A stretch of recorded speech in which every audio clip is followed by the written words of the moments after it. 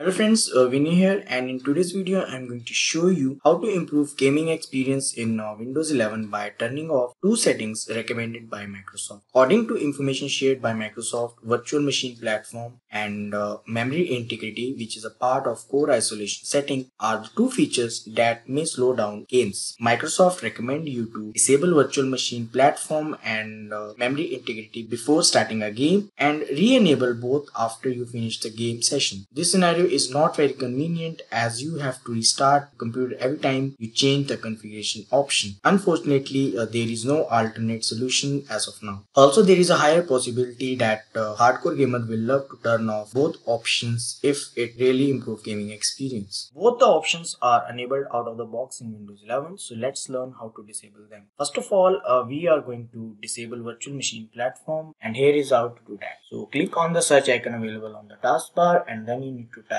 turn Windows feature on or off. When the same option appear in the search results, click to open it. Now this will open a window for turn Windows feature on or off. Here you need to locate this Hyper-V. You can see that it is enabled. You need to uncheck this box and then click OK. You will get this window. Now wait for a few seconds.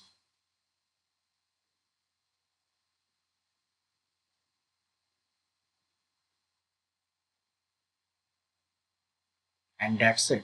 Click on the close button.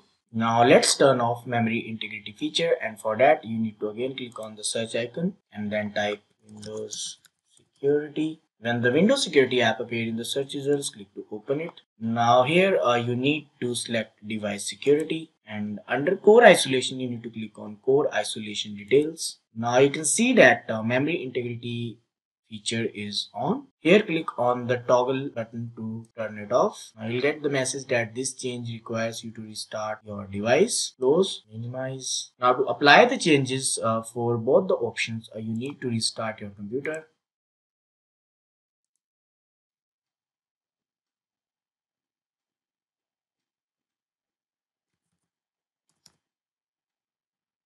After restart, you can start your gaming session, and once you are done with gaming session, you can turn on both the settings following the same procedure. For more details how these settings will improve the gaming experience in Windows 11, you can check the blog post in the description. So that's it guys, this is how you can improve gaming experience in Windows 11. Let me know your opinion whether after turning off these settings if gaming experience was enhanced or not. Also, if you find this video useful, don't forget to like and subscribe my YouTube channel for more interesting videos. Thanks for watching.